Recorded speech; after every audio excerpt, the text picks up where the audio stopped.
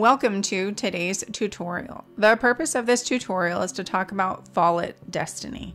Within this training, I'm going to show you how to check out materials. I'm going to show you how to turn those materials back in. I'm going to explain the process of renewing an item. I'm going to talk about the process of changing a due date. I'm also going to show you how to print out a child patron status report. And then the last item we're going to talk about is how on earth do I know if this item is even checked out to anyone at all? Maybe someone left it on your desk and you have no idea if it's checked out to someone at all. So we will explore that as well. As a teacher, there is more than one way that you can access the Follett Destiny portal. Right now, I'm inside of Clever. I'm an admin, so my Clever experience may look slightly different from yours.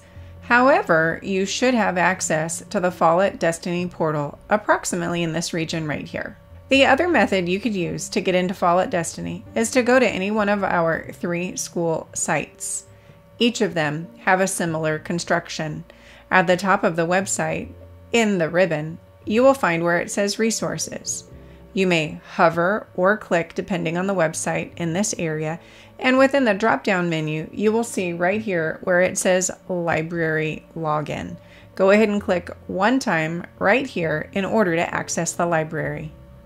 It may feel somewhat tedious for you to go through all of those steps every time you wish to go to the library. If you wish, you are more than welcome to bookmark this resource.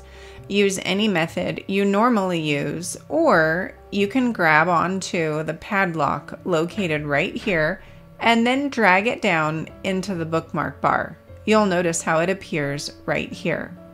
If you have deposited it into this bookmark bar in error, simply right-click directly on that item and then click Delete, and it will disappear. When you have arrived into this space, you are still not logged in. On the right-hand area, it says Log In. Go ahead and click one time in order to log in. If this is your first time logging in, you will need to supply your username and password before signing in. However, if you are returning here, maybe you saved that information the last time that you were here. Go ahead and click Log In and then get started. Now that you have logged in, you have 3 schools to choose from. For this tutorial, I'm going to choose Mountain Home School Charter. I'm going to click one time in order to enter that school. The next task that I'm going to perform is that I'm going to check a resource out to a student. On the top left, you'll notice that it says Home, Dashboard, Catalog, and Circulation. We're going to choose Circulation. On the far left, you'll notice that it auto-populates to check out, and that's exactly what we want. We want to check out a material to a student. Our next objective is to locate the patron. We want to find the student. So utilizing the find box, we are going to type in the last name of that particular student. After you have typed in the whole last name or a portion of the last name, simply press Enter on your keyboard and a list will populate. Our next objective is to click directly on the name of the student we would like to check this material out to. In the event you cannot find the student in question in the list that has populated, right underneath the find box, you will see where it says Only My Patrons. You may need to tick or untick this box in order to locate a particular student. They might reside outside of this specific organization. For example, they're a part of one of our sister schools. So use this particular box if you cannot find the student you're looking for. Once you officially click on any one patron's name, the screen will change, and you will notice any and all resources that have been checked out to a particular student. Once you have selected any specific student, you will have access to a list of all resources that are currently checked out to that user. In the next few steps, I'm going to check out a resource to a student, and then I'm going to check that resource back in. For the purpose of today's tutorial, I have selected a board book from the library. You'll notice that it's sitting right here. On the bottom right corner, you will notice the barcode that has been designed by our school for this resource. The other item I'm using is a barcode scanner. This is the tool that I'm going to use in order to check the resource out to a specific student. For this task to function properly, I must ensure that my cursor is blinking inside of this box before I try to scan the barcode. If I scan the barcode and the cursor is not blinking inside of this box, it will not locate the record. I'm now going to scan the barcode. When I do so, a loud chime will appear, signifying that the record has been located. Once that record has been located, you'll notice that it appears in this section by the name of Checked Out. On the right-hand side, you'll also notice that the due date appears. This is when that item is due back into the library. Just below this section, you will see a list of all the resources that are currently checked out to this user. Let me scoot back up the screen just a pinch. I'm going to come over here to the right-hand side, adjacent to the due date of the artifact that we just checked out to the student. The default for normal library books is a checkout time of 2 weeks. Curriculum is a default of 1 year. In the event you would like to override this for any reason, you would come into this space in order to make those adjustments. Next, I'm going to come over to this item where it says Select Date. Adjacent to this space, there is a drop-down menu. From the drop-down menu, you would choose one of 2 responses. If you are adjusting the due date for this singular item, you're going to choose for this item. In the event you want to override all due dates for every item this patron has, you would then choose for this patron. Please make sure that you choose the drop-down box and that you choose the appropriate item. Please avoid selecting until logout. Once you have made that selection from the drop-down box, you then have one of 2 options. You are either going to come to the calendar on the right and choose a specific date in the calendar, or you are going to override that content by typing the information inside of this numeric box. Once you are finished, choose the Save button on the right. In the event you have come into this space in error and you do not wish to override any dates at all, please choose the Cancel button. I'm now going to model the process of checking an item back in. If you'll notice on the left, I'm in the Checkout area. I want to move away from that space and go to the Check-in area. Just like last time, I need to make sure that my cursor is blinking inside of this box. If it's not blinking inside of this box, scanning the barcode isn't going to work. So my cursor is here. Let me go ahead and use my scanner in order to scan that barcode. Live on screen, I can see the status of this record. It is now checked in. This item is no longer associated with that specific patron. It is available in the library for checkout. In the next portion of the video, we're going to review the account of a learner where multiple resources are overdue.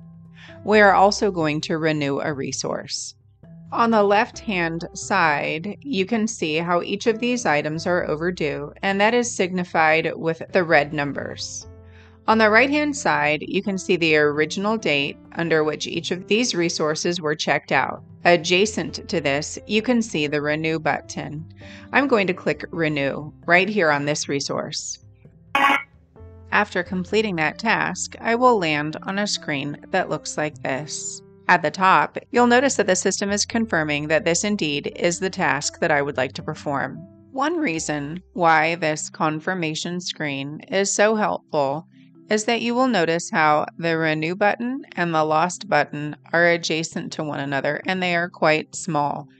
On occasion, you may accidentally click Lost when you didn't need to. While this task may feel tedious, it is quite helpful. In the event you click on one of these in error, simply choose No to abandon this choice. I'm going to click where it says yes. Now that I've confirmed my choice and I clicked yes, you'll notice here at the top of the screen that that item has been renewed. It is no longer overdue and it has a new return date. On occasion, it is quite helpful to have discussions with families about the total lost materials on their accounts. Over the next few minutes, I'm going to discuss the most efficient strategies for printing out reports so that families understand the resources that are currently lost. I scooted down the screen just a pinch. I am still on the checkout screen. You'll notice that I have no granular data stating the total lost resources.